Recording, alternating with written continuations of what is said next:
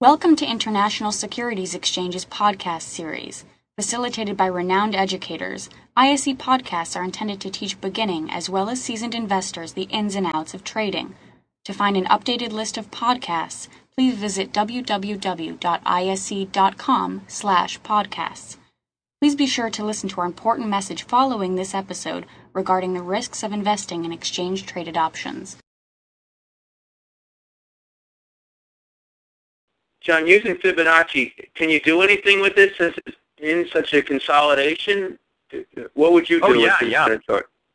Yeah, for sure. In fact, consolidations or channels are pretty handy with Fibonacci retracement. So, the CAD, for example, it's been kind of stuck in this channel. I'm just drawing a couple of rough lines here. It's been kind of stuck in this channel since October, right? And which, by the way, the CAD, I've been trading the CAD for a long time, and it does this. When it channels, boy, it just channels. But you can draw a retracement right through that channel, and you start to identify, well, okay, so let me clean this up a little bit. Start to identify where are some of those potential levels at which you may get one of these pauses. So, a classic example would be right here that the market paused from November through December right there at the 61.8, and then just recently we were rejected before we even got to the top of the channel at the 23.6. So it kind of presents a couple of areas that we'd start to think about resistance. And if we were long when the market was getting up to 107 and the 23.6 line, as we start to get some of this volatility like we did on the 1st of February, we might start getting concerned. A retracement versus fans are going to work the best in when you're in a channel and you're looking at a channel. They're probably the tool of choice. Interesting. Very interesting. Do you see any other questions, Sean? I don't. None to me. John, would you mind talking a little bit more about your site, Learning Markets, and how all the attendees could use all that valuable information there? I would be pleased to do that.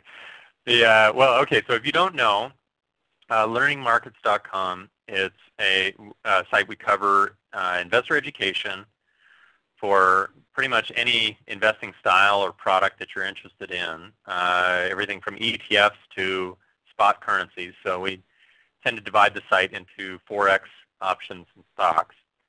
And we have education pretty much on any subject that you'd be interested in. So as I said, anything from ETFs to spot Forex. All of it's free. We even do daily webcasts where we just talk about what's going on in the market today.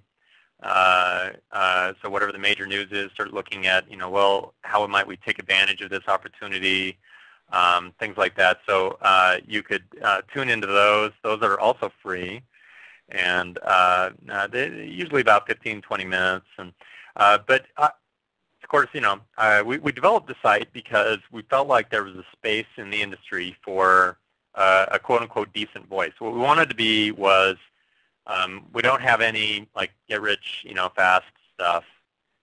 It just is what it is. So we try to be very nice. Very nice.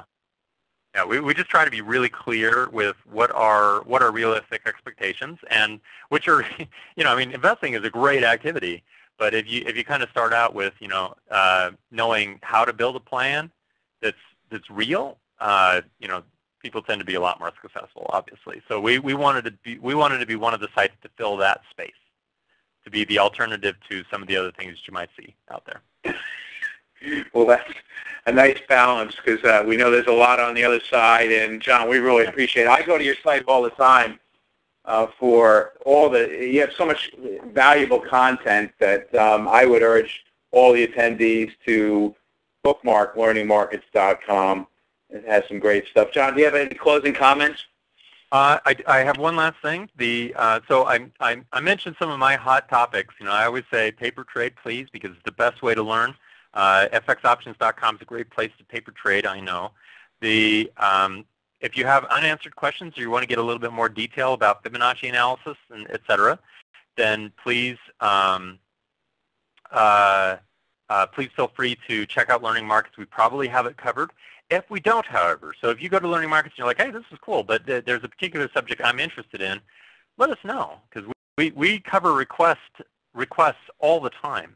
So tune in. We do a daily event that's free. So tune in, send us an email, let us know what you'd like to see covered. And we've done everything from margin requirements, changes in the Forex, to how to build a diversified portfolio of ETFs for retirement planning. So we'd love to be able to address, and we have experts available to pretty much address anything that you're interested in, you wanted a little bit more information about from an impartial third party. That's great. And it's just as simple as going to learningmarkets.com. Is that correct? Yep, that's right. That's right. Well, John, I want to thank you on the behalf of the ISC. You always do a great job, and you're so knowledgeable on so many different subjects, whether it's technical analysis today, Fibonacci. I know you know options very, very well, diversification, building portfolios. That's why I think everyone should go and learn more at learningmarkets.com. It's just a great place. So, John, thanks again. Really appreciate it. Thanks, Steve. No problem. So, again, I think we all should give a standing ovation for John Jagerson. He did a great job today, and John will be back real soon to present another topic, leverage in the FX options market. I think that'll be March 30th. You're looking at the upcoming webinars. Next Thursday, or this upcoming Thursday, we have Trading Central. That's 10 a.m. Eastern, understanding moving averages and trend lines. And then next week, Tony Hansen will be with us, and she'll be talking about successful market timing, I should say. So again, when it comes down to trading, as John said, it really comes down to risk-reward. There's going to be a lot of people that are going to give you trades. You want to make sure that your own goals are aligned with whatever trades you're putting on. Just makes a heck of a lot of sense to me. If you're not a short-term trader, why would you be trading a one-day option? And if you don't want to trade out 10 months, then you probably shouldn't be looking at those options either. Tons of ways to trade. You need to just find your way. And learningmarkets.com, along with, of course, fxoptions.com, are two sites that I would highly recommend. Please go and please continue to check out other sites, but find ones that are balanced, because, again, the ones that are get rich quick, you're probably, I find that it's just probably too good to be true. So, John, I want to thank you again. Really appreciate it. Mm-hmm. No problem. And thanks a lot. Looking forward to you coming back real soon. I want to thank all the attendees. We had a really big crowd today, and please continue to visit the FX Options site as well as learningmarkets.com. On behalf of the International Securities Exchange, this is Steve Meisinger wishing you a safe and happy trading day tomorrow. Take care now, everyone. Thanks, everybody. I know. Thank you for listening to our podcast. To find more podcasts on options, stocks, alternative markets, and market data, please visit www.isc.com/podcasts.